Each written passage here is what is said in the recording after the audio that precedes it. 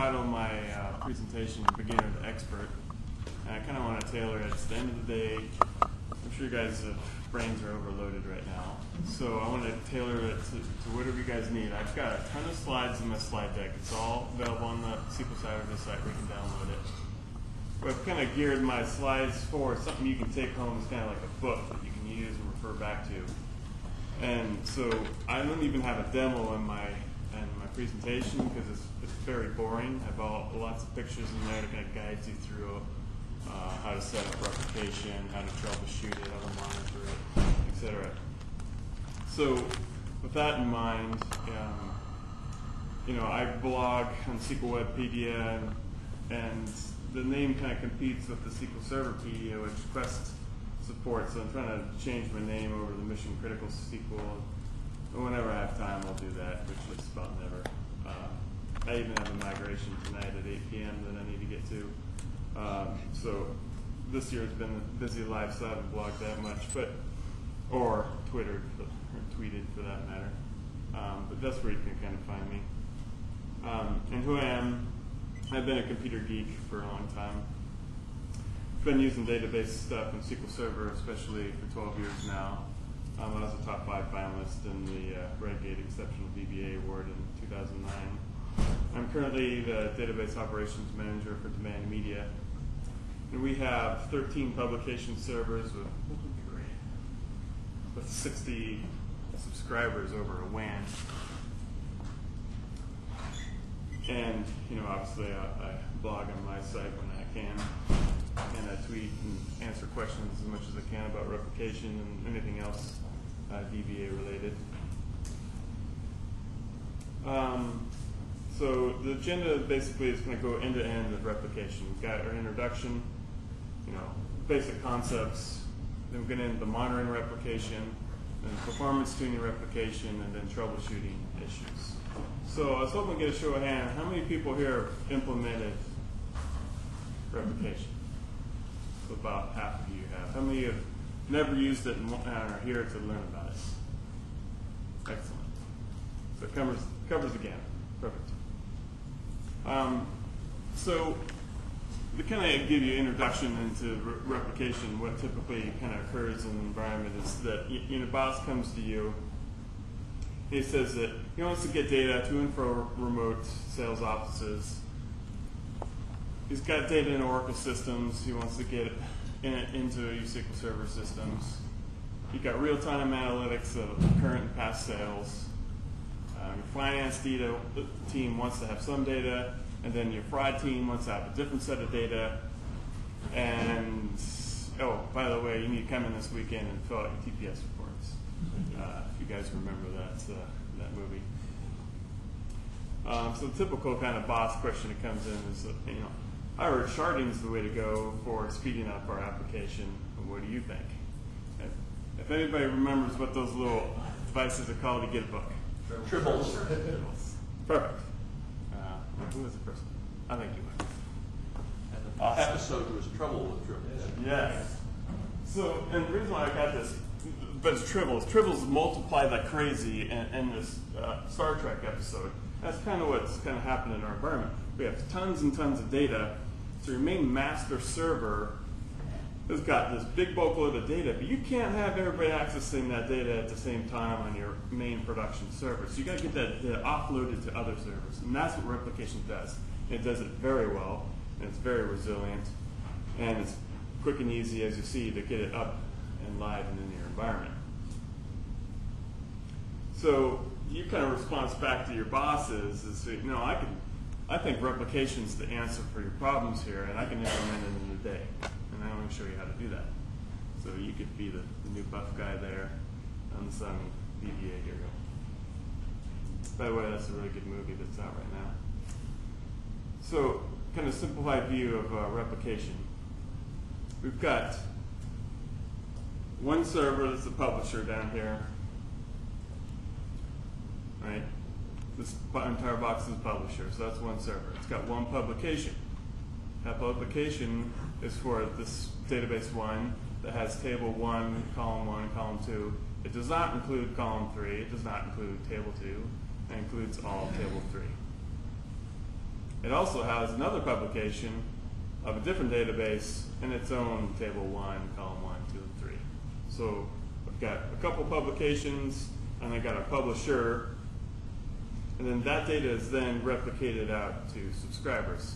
And so publication 1 goes to server 2, and server 2 is called the subscriber. He's subscribing to the data, and you can see that column 3 and table 2 are not over on this side. So I get to pick and choose the data I want on the destination side. And this is an example here. This goes to server 3, so a completely different server. You can mix and match who goes to where, and we'll get more details into that. But that concept there is just kind of like the newspaper deliveries. You got a publisher, has publications, you got a subscriber that has subscriptions. And you could have multiple subscribers to the same publication. Yes, yes. So this is the kind of simplified view. We're getting more complicated ones here. So that's ultimately what it is. And it basically handles all that operation for you via SQL Server jobs. So SQL Server jobs take care of all that for you. So your publisher, you can have one or more publications on the server. And like I said before, you can pick and choose the data that you want to use. You can also filter the data. So you could say that I'm going to create a publication that's dedicated for the Northeast environment of my data and have a filter on there that's just for Northeast. Or more realistically is that I've got my active data set that I want to replicate on inactive stuff that's like years previous. A simple bit flag that you've got in your database, I'm going to utilize it to filter out the data going to the destination. So kind of the warning I have on here, you can't get complex on here because that's evaluated for every single row. So you don't want to get too complex in your filters. So the things that you can publish tables, store procedures, both the definition and the execution of them, which is a performance improvement. We'll get into more details about that later. Then your user-defined functions, views, index views, definitions, both in views and functions. So in your source control, you might find it difficult to, I've got my main master server and all my subscribers needing this updated store procedure, or I can include that in my publication so that when I update it on my master server, that DDL changing of the proc will go to your subscriber so that it has the latest version of that. So that's kind of handy so you don't forget about doing that. It also can move over table definition changes as well.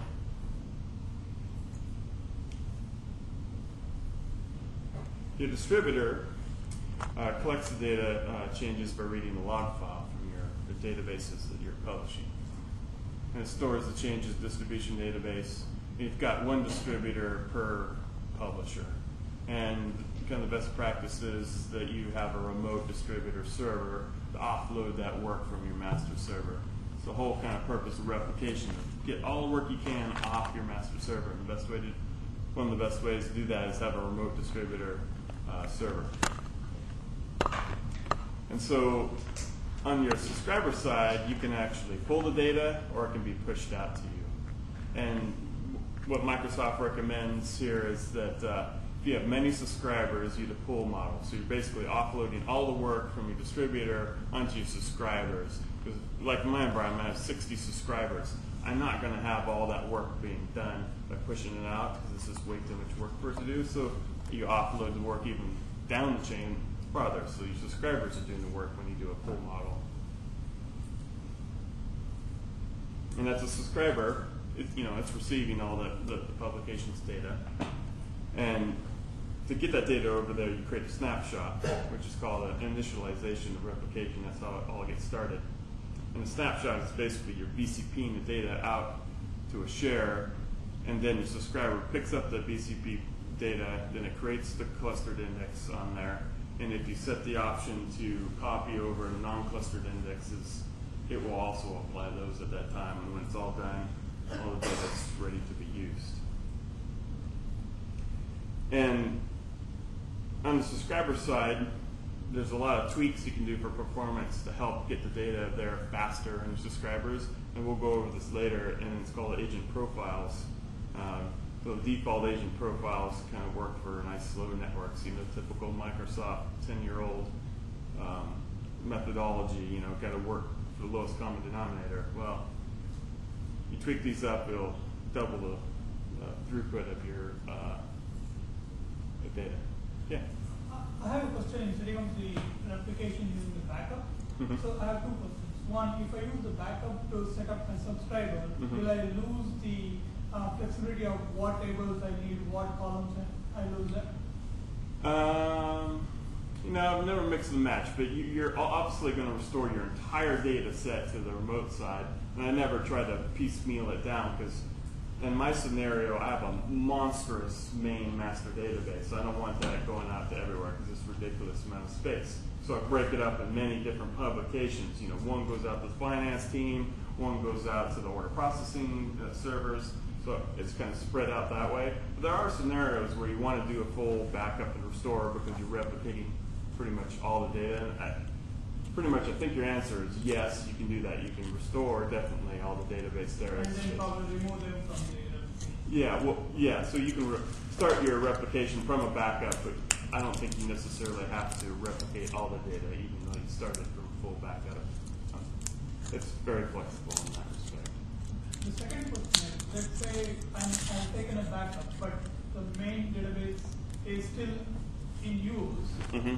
and if I restore it on the subscriber, obviously it's out of sync, correct? Mm-hmm. So I mean, I've read it, but I've never used it, so I'm not sure if this is supported or not. I've never restored from a backup, and I don't remember if you need a quiesce, but remember replication reads from the log file, so it makes actual entries in the log file and know where it last picked up. So if you restart a SQL server, being the publisher or the subscriber, they all know where they left off last and pick up. That's why it's so resilient. It's such a great solution is that you can try to blow up the whole environment and it pretty much recreates itself and gets right back to where it's needed. So it should know exactly where it left off by those log entries that happened. It's a real. But when I'm taking the log file, I don't think the publisher knows or the main database knows that I'm going to set up a replication anywhere. Right, well, but you will set up you need to set up replication first before you do that backup and restore point, because that's what's going to make those entries in log files and knows that it needs to pick up from there. So you wouldn't restore the database first and then do replication, because you're going to need to redo that whole backup and restore again. So you got to set up replication first. Thank you. Any other questions there? Just an addition, I use it in a manufacturing environment where the biggest benefit for us is the resiliency or the casually connected model to where either end can go down, the other end continues on, and you don't interrupt operations for changing things in the back end. Yeah, it's very resilient in that fact. The only thing you have to be careful is just kind of the monitoring of it to make sure that something doesn't expire. Like if your SQL agent was offline, you didn't know about it, there's nothing really going to tell you unless you have monitoring for agents, etc. But let's say you didn't have that on some random manufacturing plant's server that some DBA was. You don't have a DBA, let's say, right? So you have to have monitoring to make sure all your subscribers are getting all that data. So, because what happens is by default, it saves about 72 hours worth of data, estimated amount, right? And if you hit that limit, it's going to basically cancel that subscriber's thing and say you need to reinitialize that. Because what's going to happen is you, on your source server, your log backup won't be able to truncate or commit all those operations in your log file until that subscriber's got its data. So if you left that going for infinity, your publisher would have the biggest log file you've ever seen. So what it does by default is, it says 3 days. If you haven't fixed your subscriber in 3 days, it's going to invalidate it. You're going to have to do a reinitialize and a new snapshot and get up and running. So 3 days to fix something is an awfully long time. And there can be cases if you're throwing in lots of data, it will never catch up. Like if replication gets really far behind, it's like almost impossible for it to catch up, and that's when you're getting like greater than 1 million rows behind. On the same topic, there's an option in SQL Server where I can say never deactivate the subscription, or never expire subscription, I guess. 72 hours is one option. The second option is never expire subscriptions, I guess. Yeah. But in spite of having that option, I've seen messages saying subscriptions have expired and stuff like that. It's a bug. And they have not been disconnected, services have been running fine. Well, sometimes you run into security issues that I've seen, but on that specific case, I don't know. You can set it to never expire, but you've got the caveat there. Your main log file for your published database could get really big. So there's pluses and minuses there. You just got to figure out what's best for your environment. It's usually, if it's gone 3 days, it's best to reinitialize and kind of start all over. Hopefully on your main system that won't be an issue. Because what happens when you do a snapshot is it's BCPing all the data out, and at the very end it needs to kind of finalize that data and kind of make a marking point that this is where I left off. And so you're going to have blocking at that last finalization point, making sure the schema is exactly right, making sure it's got the right point in data in that time. So there's a little bit of blocking that's going to happen there. Your system is super busy. It's going to be a lot of blocking. And if you're doing a lot of tables in your publications, so just be wary that maybe do this after hours kind of thing in a super busy system. So the main one I'm talking about here today is called transactional replication. There's many different types, and we've got is transactional, merge, and snapshot. And transactional's got a couple different types. You've got the peer-to-peer, which is an enterprise-only feature. It's kind of the next evolution of merge replication. And then the updating subscribers is going to be deprecated in the next version of SQL. And that just means subscribers have ability to do updates to data. But the typical scenario is a transaction replication where you just want read-only data because you're offloading work from your master server. And the snapshot replication basically takes full snapshot point in time, and you do that like once a day kind of thing to get the data updated to data warehouse, so it doesn't need real-time information. The transactional tries to, defaults like every 5 seconds, sees what data needs to be sent out to the subscriber and tries to get that data there as fast as it can. And in our environment, we do DNS data, so we have domain names on our platform, and someone makes an update to a domain name, 3 seconds, 2 seconds, it's updated in all our data centers in the United States. So it's super fast. I have a simple question. What's the difference between this and integration services or ETL? So this does all the work for you. It sets up all the jobs. You're clicking little boxes in a nice wizard-driven environment to get the data over there, and it does it real time. So you're not on an ETL package. You'd be like, I need to execute it every hour, let's say, or every half hour. Well, this thing's running every 5 seconds, right? And knows exactly where it left off. Where in ETL, you have to kind of tell it where it left off, or write a query that kind of figures out and compares the data set. But it doesn't need to do that. It doesn't have any of that overhead. It knows exactly where it left off in the log file. The data that's needed is in the distributor, and it just is trying to apply that data there. So it's very fast and performant because of that. There are cases that you want to use ETL. In those cases, I think, are big data sets that you need to kind of move. Replication isn't good for lots and lots of data. And lots of data is kind of, who knows how much it is. It's usually, it depends based on your server performance and your architecture of your entire environment. But if you're talking millions of rows that you need to update every hour, it's probably best to go to an ETL solution. So there's limits that replication can get you, and once you push past those limits, ETL is kind of really the only way, or log shipping or some other solution similar to that. I mean, well, ETL sort of like access is ultimate, I guess, when you have your database, it was this way, and your warehouse is that way. So you want to transform data, that's what the T stands for. Mm-hmm. You can make some, Yes. you can make some modification with the name of the replication, but really if you want to do sort of change things around, that's, Yeah. so that they gave you different, although there are some similarities, replication enters a different scenarios. Yeah, definitely. So, kind of what he's talking about is in replication, I'm moving your data exactly as it is in the source to destination. There's no transformation that's going to happen to your data. So if you need to do that transformation, you can still replication and get it over there, and then transform it, and then redo it.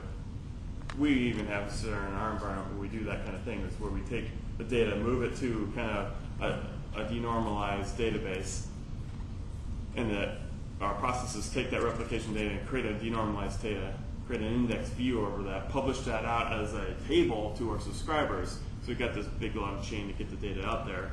But the end result is that denormalized data was 10 tables joined together, which horrible performance if you tried to do that just directly. So we just did it through an index view to get to the subscribers, and now the subscribers are looking at data and they're just doing a single join against this big denormalized data, so it saves a ton of time there. So there's a lot of flexibility in there with replication to basically get your data from A to B, and then utilizing your processes against that B server. So if you look at this kind of picture here, is you got your publisher server here, your remote distributor, and then your subscribers out here, and you have your web servers. They're hitting a load balancer that's got a bit name like ReaderDB, and it load balances against your 3 servers here, and then your power users, developers or whatnot, you either point them to ReaderDB or you point them to the subscriber, whatever makes sense for your environment. But the kind of idea here is that even Microsoft has got load balancing on the server products if you can't afford a network load balancer. But the whole idea is these subscribers are now doing all the work that the publisher used to do in the past. So there's this big SQL addition capability map that Microsoft has. I simplified it down a bunch, and I probably could have even simplified it more because Express and the Express Advanced are exactly the same here. But basically, I just wanted to point out the enterprise features are the peer-to-peer transactional application, and then working with Oracle publishing. And then your lower versions, the free stuff, you can basically only be a subscriber. But that's kind of cool in like a manufacturing plant. I got a small data set I need to get out there, or small little point of sale systems. You can have free version of SQL getting that data. So that's pretty cool that you can do that. But your typical is just standard on your subscribers. So I wanted to get into replication. You have a question? How different is it from 2012? The only difference I've seen so far is that if you create stuff in 2012, you have to use the 2012 tools. You can't use the 2008 R2 or whatever. Those tools, they start throwing up error messages saying you can't do this and can't do that. So if you use the 2012 tools, you don't have any issues. I don't think they've added any feature improvements, but I haven't looked hard enough to see if they've added anything to it. About the additions, the SQL 2012 additions. So I think we have added BI and some. You could probably think of as the BI and enterprise are probably the same. Basically, replication is available on all editions, right? And I'm not sure if peer-to-peer is available on the BI edition. I would doubt it because it's not. Peer-to-peer isn't really a BI feature; it's an enterprise feature. Microsoft wants their money, and they're going to get it. Right? Any other questions? Yeah. Can your subscriber or your distributor be in the cloud and your source be? The distribution database is a system-level database, so probably not, because Microsoft isn't going to open their system-level databases in the cloud.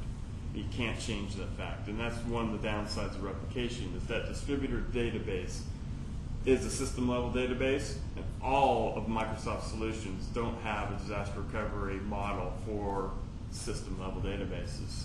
You got to come up with another solution. What we're doing in my environment tonight, in fact, we're moving our main servers to do the distribution. We're using a product called Double Take, and it's basically cloning all our databases, including system database, because it doesn't care if it's a system or not, and it clones it over to the other server. So you have to keep that one caveat in mind. So subscriber, probably. Publisher, that's maybe. But I've never tried it. Good question, huh? Okay, so just setting up replication. So the prerequisites is, in SQL 2008 is the actual checkbox to make sure an installation component. So if you actually went through in 2008 plus client, you try to configure distribution. So all you do is you connect to your server, expand out replication, you right click on the local publication and say configure distribution. The very first step you do is you got to get a distributor in your environment.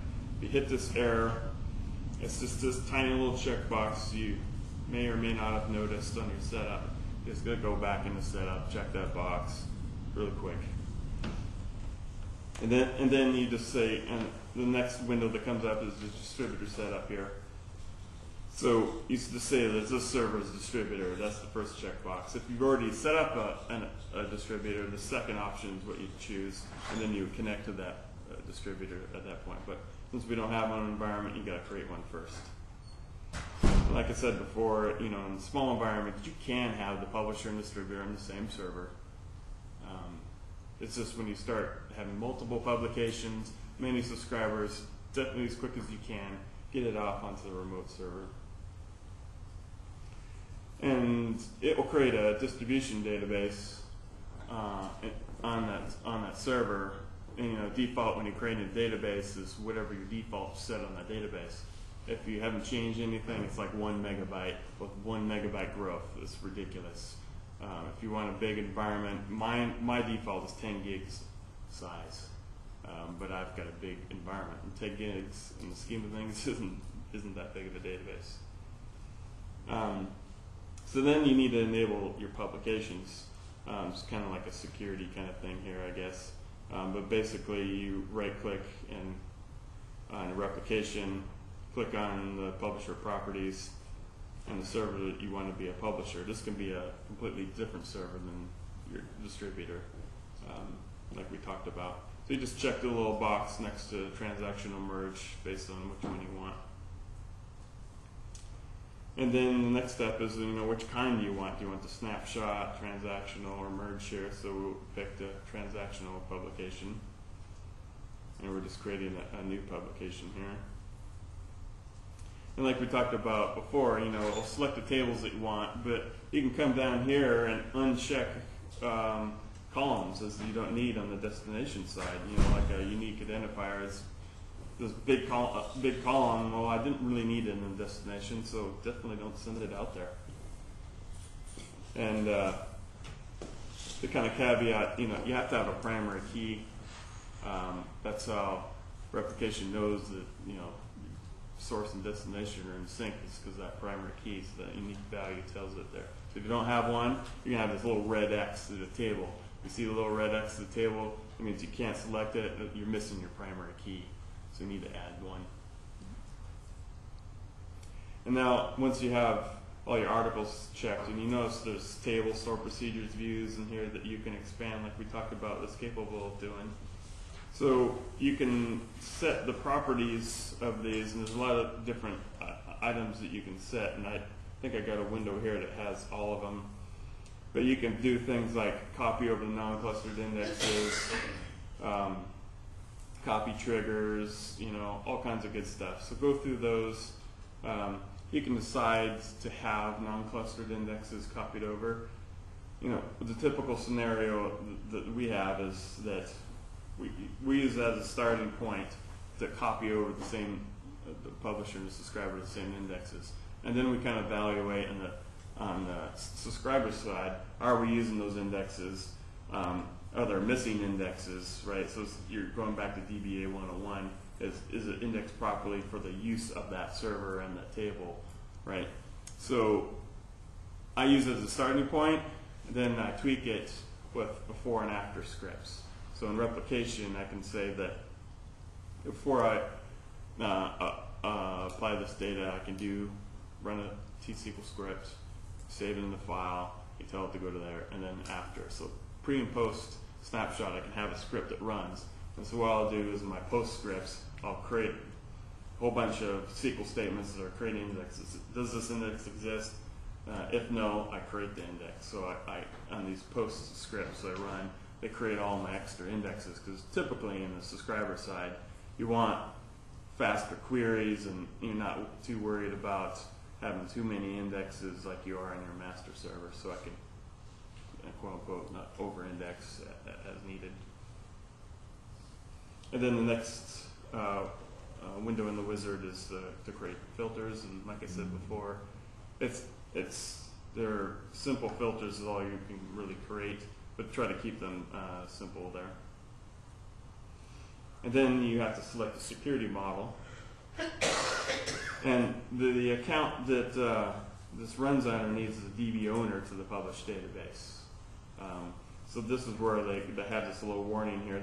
This is not recommended security best practice to use a SQL Server agents running on. It's because that it's got to be DBO on the published database. But if you have a trusted SQL Server account and password and that's managed properly, I don't see really an issue there.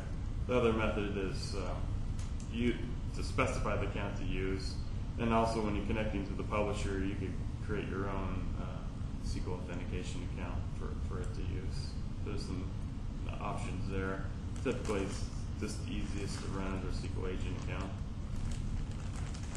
And then you just kick off the snapshot job, and the easiest way to do this is use a replication monitor, which I'll get into next. But so it's going to go create those BCP files that go out to the share that you've created and specified when you're setting up your distributor. So you have a share on your distributor server that stores all these BCP files, and it just starts applying them. And you can see in the snapshot that I've dumped 4% of the data, and it's bulking out at 100,000 rows at a time from this domain expiration table, and it's part 2431 because I've told it to batch out the BCP instead of doing one massive batch. Told it to do batches of 100,000. And that's all there is to it. Once it's applied, once the snapshot's done, and the subscriber's job that's called the distribution agent, the job starts up, and it's already started after you've created it, and it's constantly looking for this snapshot job. Is it available? Is it ready? Is it ready? Is it ready? So you might get some error messages from that if it's already kicked off. And then once it's ready, it starts applying all those BCP files, creating your clustered index, and then creating non-clustered as needed, and running your post-snapshot scripts there. And then it is ready to use. That's pretty much all there is. Any questions? Yeah. So you talked about taking your clients, right, that are going up in your subscription and having some recovery operation, like backup, restore kind of a thing. Mm-hmm. So what about the clients themselves? They get over that subscription timeline. Mm-hmm. The data that's in there, that they have had between whenever they last synchronized. Mm-hmm. Is there a way to recover that? Is it lost? No.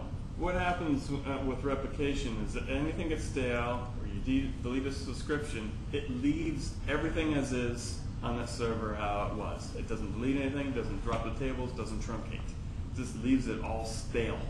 You now just have stale data sitting out there, and you can leave it that way, which seems kind of weird, but there could be scenarios for that. Or you reinitialize that one subscriber. So what you do is in Replication Monitor, we'll see this. You just say, I want to reinitialize this one subscriber. It creates a new snapshot of all your data and reapplies it to that one subscriber, and you get it refreshed and up to date. And if you're in a load balancing scenario, that can cause an outage. So take that server out of the load balancer's active pool set, apply that data to that subscriber, make sure everything's done and indexes are applied, and it's now caught up because when you create a snapshot, if you're adding data to it, it's going to have a queue of work to do to get the data that just hasn't arrived there yet, because you had that point in time that snapshot happened. If you add data, now it's going to catch up. So you apply all the indexes, now it's going to start catching up in that queue. And Replication Monitor is really good. It shows you all the information, how many rows still need to apply to it. And so you monitor that till it gets down at a reasonable level, like 0 or 100 or whatever your case may be, and then you add it back in your load balancer. So it's basically you're reinitializing the subscriber when it gets all quirky. And it happens, but not that often. Any other questions? Kind of off the wall question. Yeah. I tried to replicate a table that had an XML column, table type text, I guess. Yeah. And now there's a system setting that says maximum size, so the ramp against that, and it seems to actually affect the transaction itself from occurring before you this around trying to replicate it. Yeah. I've seen cases with that. There's just a simple command that you run to increase that size of your kind of blob data max size. So the kind of default, I think, is 64K or something like that, and you just need to run a simple command to increase that size to something bigger. And in my environment, this could happen a few times, so we keep increasing it, and I think ours is up to like 500 megs now. So did that keep you from even getting the data in the first place? To the subscriber, yes. It's completely blocked until you fix that issue. To the publish to the database that has the data going Well, into but it. what's going to happen in the publisher is it shouldn't block any operations from you happening there. What it is, the log file just can't commit all those operations because the subscriber is holding everything up. So I think the problem is more on the log file side, this side there, than you being able to update the data on the publisher. I guess I'm confused how that system setting gets used. Yeah, it's basically Microsoft's infinite wisdom is, I think they've optimized it for a particular size of data that gets to the destination side. And so it's a configurable value. So it sees that it's hit that boundary window, and I honestly don't know what's the purpose of this boundary window. And it basically stops that transaction from getting over to the other side. And all of replication is basically blocked for that publication until you increase that size or you tell it to skip that row, which you can do. And later on, we have time, how to skip a row. If you run in that situation, you don't care about that row. Like if your destination has a trigger that breaks that particular road it's going over. Mm-hmm. Yeah. You can skip that too. Filter would probably be the best way to do it. I don't think, because when you write to the table, if it gets to the table, it's going to mean log file is going to get to your subscriber. So I don't think you can, unless your trigger is preventing the write to the table. If that happens, yeah, it's not going to end up in the log file. Therefore, it's not going to get up into replication.